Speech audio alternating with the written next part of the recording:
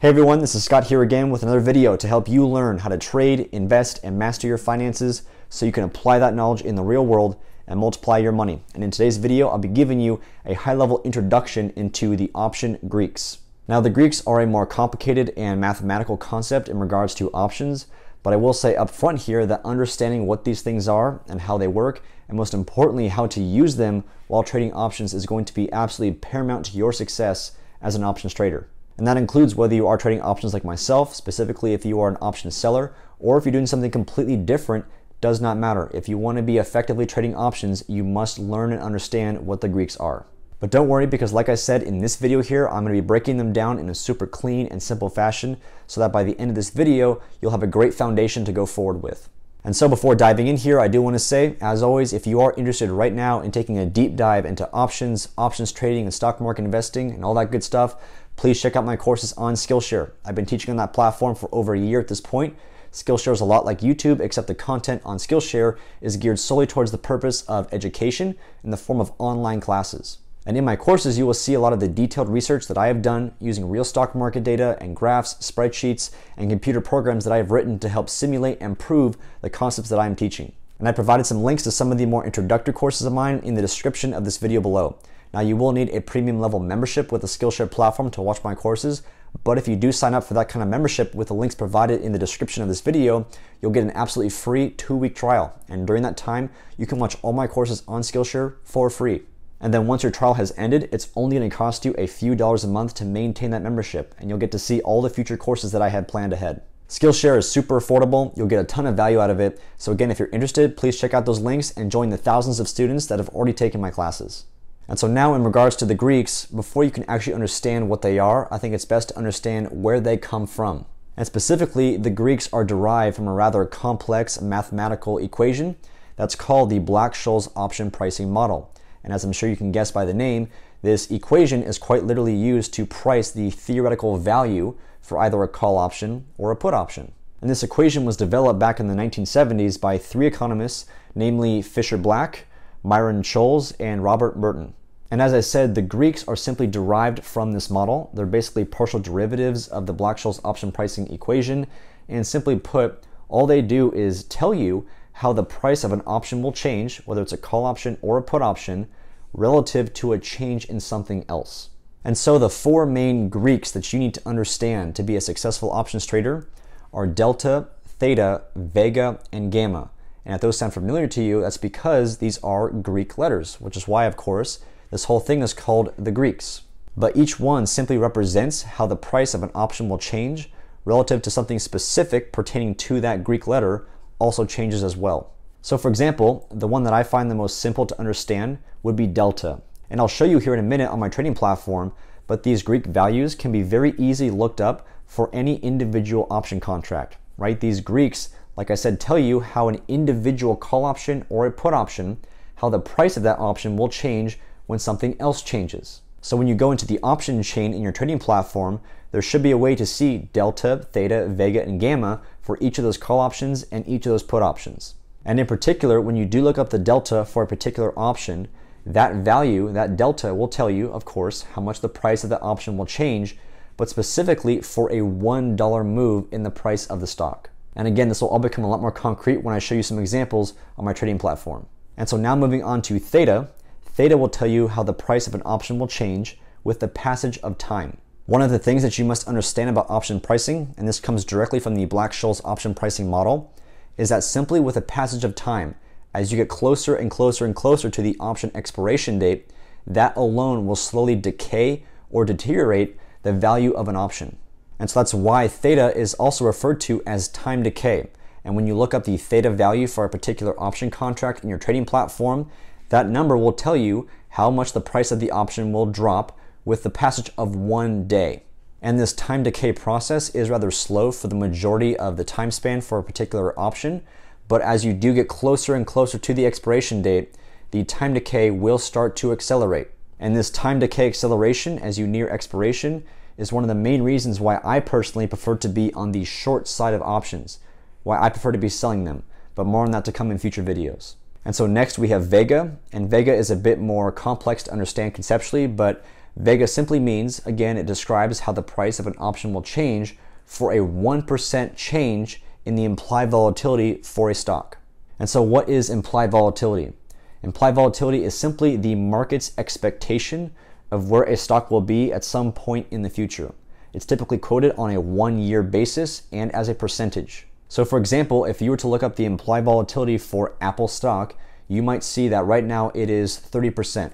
And so that would mean as of right now, 1 year from today, the market is expecting Apple stock to be either up or down from where it's currently trading at by 30%. And so it's important to keep in mind that this implied volatility number refers to either an up or down movement. So it's basically just the expected range of where a stock will be at some point in the future. And conceptually speaking, that's all it means. So in the case of our example here, if the implied volatility number for Apple were to change by 1%, either drop down to 29 or increase to 31%, the Vega value for a specific option contract on Apple will tell you how much the price of that contract will change if that implied volatility were to move by 1%.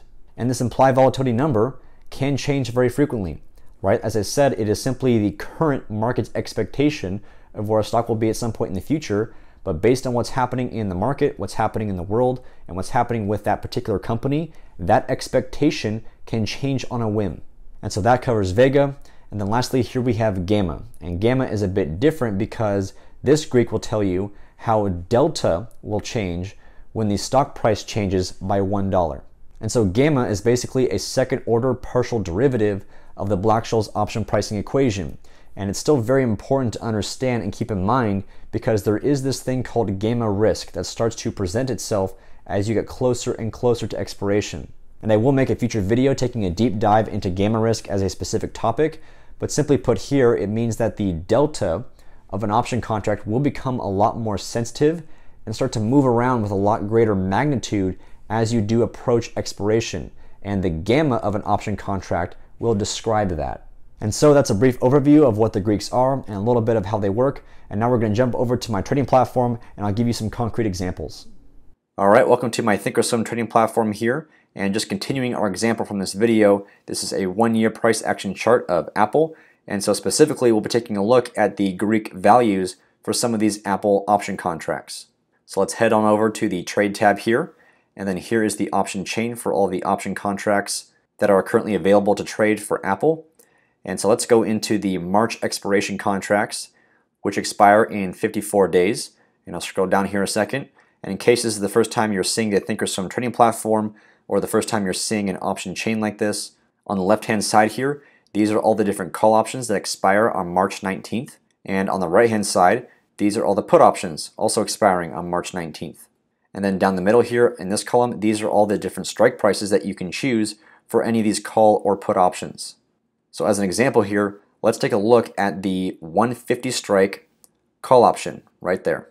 And so you can see for this particular contract, there are a lot of different numbers and metrics that you can look at, and you can add many, many more depending on what you would like to see in the option chain. And you can see the names of each of these columns right up here. So we have the bid price in this column, the asking price in this column.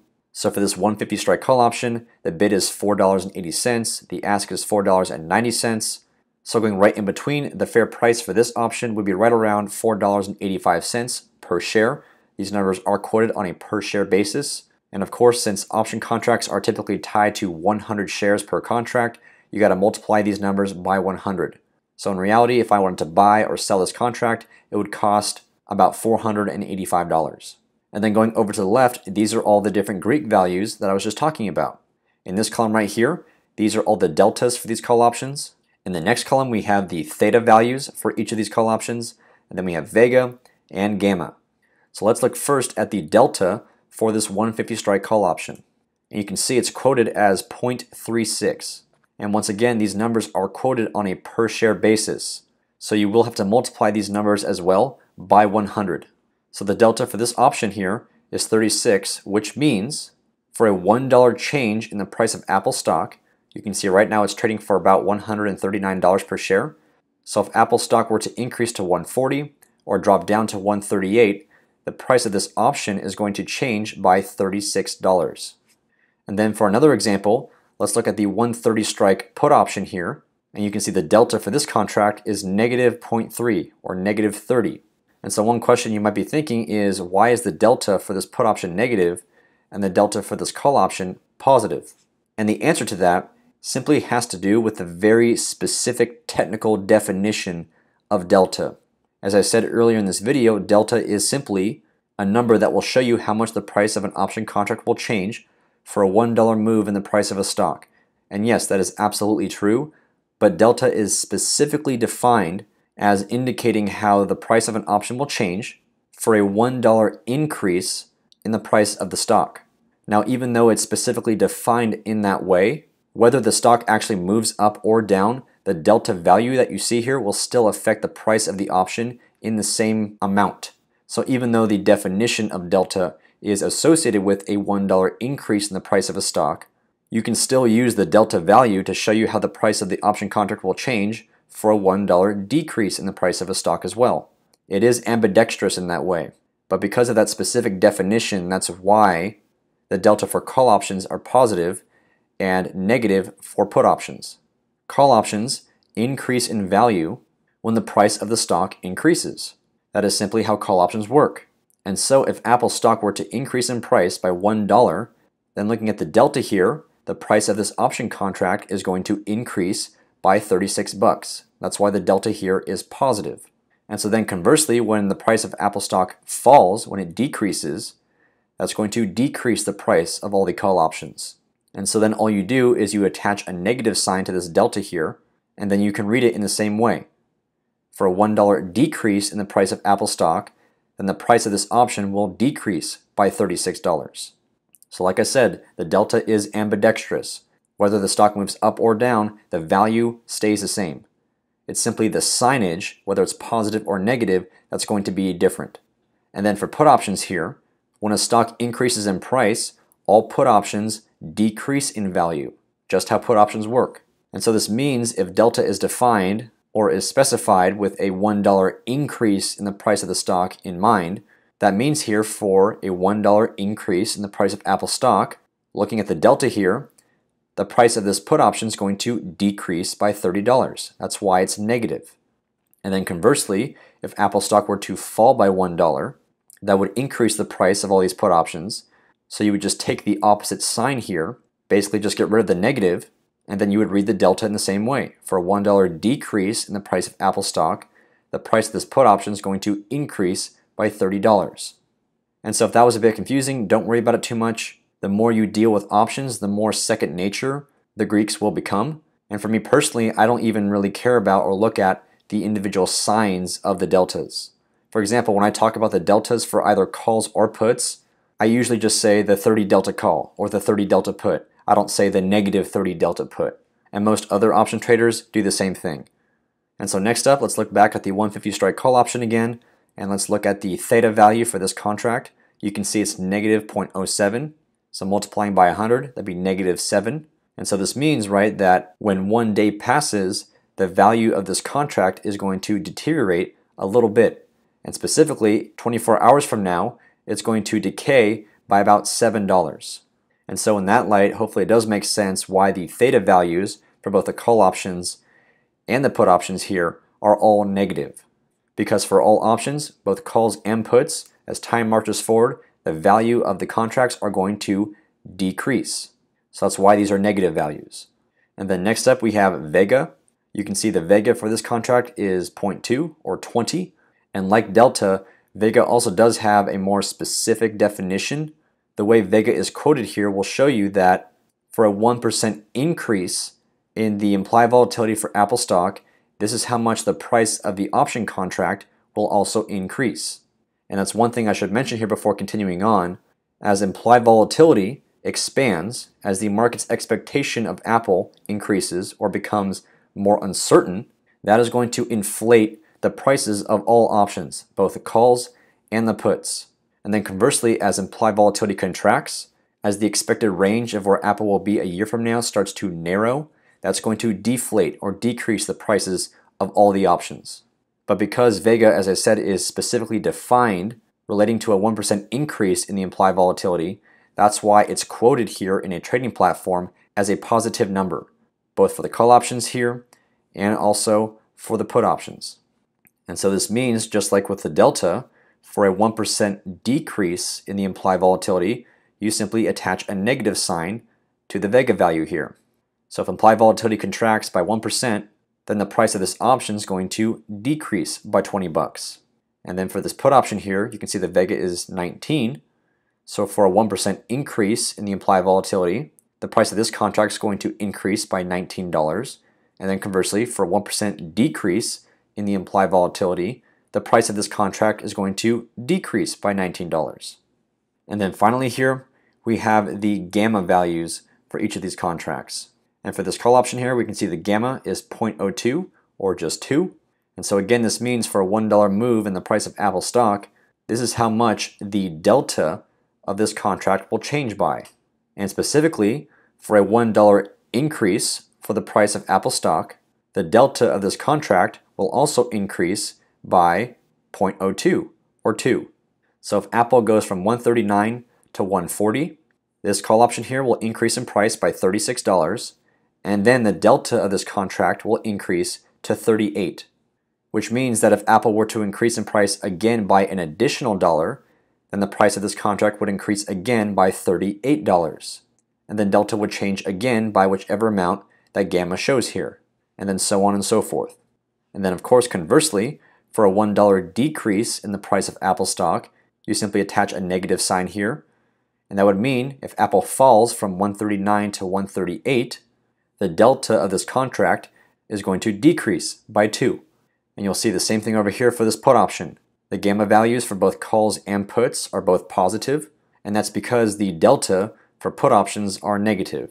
And so as an example, again, if Apple were to increase by $1, then you simply take negative 0.3, the delta here, and you add to it 0.01, and that would give you negative 0.29. So that means for a $1 increase in the price of Apple stock, the delta here is going to fall to negative 29. And that should make sense here because the further away you go from where Apple is currently trading, the lower and lower the delta is going to get. And by lower, I'm referring to the absolute value here. Obviously, negative 4 is technically greater than negative 30, but in absolute terms, 4 is a lot less than 30. And then conversely, if Apple were to decrease by $1, you simply attach a negative sign to the gamma here, and then you add it to the delta. That would give you negative 31. So if Apple falls to 138, the delta of this option here is going to move to negative 31. Again, also making sense because now this option, the strike of this option will be a little bit closer to where the stock is trading. And as you get closer and closer to where the stock is actually trading, the delta, in absolute terms at least, is going to increase. And so there you go. I hope this gave you a good demonstration and some good examples of how the Greek values can be looked up in a trading platform and then interpreted for any individual option that you're looking at. And I do understand that the Greeks are a pretty technical and complicated concept. So please, if you do have questions or if you need clarification on something, please drop a comment on this video and I'll get back to you as soon as I can. Alright, so that concludes this video. Thank you so much for watching. And again, if you are interested in taking a deep dive into options trading, and stock market investing, please check out my SKILLSHARE courses. Links in the description of this video. And lastly, if you enjoyed this video, please give it a thumbs up, drop a comment, and subscribe to my YouTube channel. And make sure those notifications are turned on. I'll be dropping new videos every Monday, Wednesday, and Friday, and you don't want to miss out. So thanks again for watching, and I'll see you next time.